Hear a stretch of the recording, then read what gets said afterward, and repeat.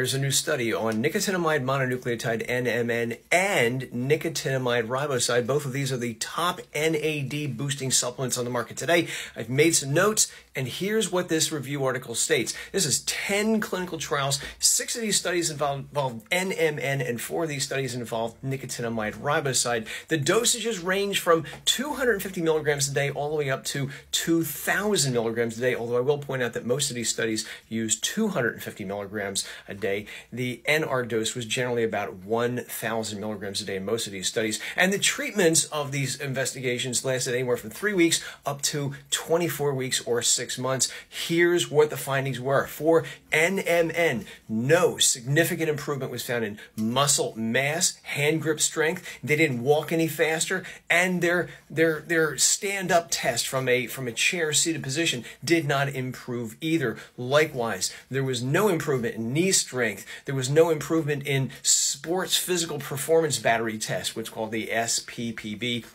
Timed up and go test, that's another test of physical performance, did not improve. Their leg or chest press strength did not improve, and there was no improvement in thigh muscle either. As a matter of fact, in one study showed a significant decrease in thigh muscle mass when people took NMN compared to a placebo. Here's what this study said about nicotinamide riboside. Mostly no improvements in hand grip strength, mostly no improvements in 6-minute walking tests either, with the exception of people who had peripheral artery disease, PAD. In those individuals, nicotinamide riboside improved their 6-minute walking test modestly after between 3 and 6 months.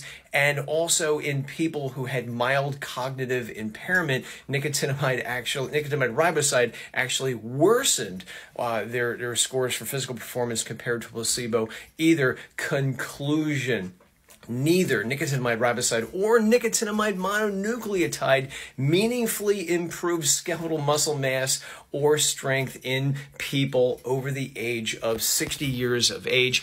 This is no surprise. I've been talking about both of these supplements for many years. I have a bunch of videos here on the actual studies. Go check them out for yourself. I've been saying it for a long time. Both NMN and NR are big duds for older adults.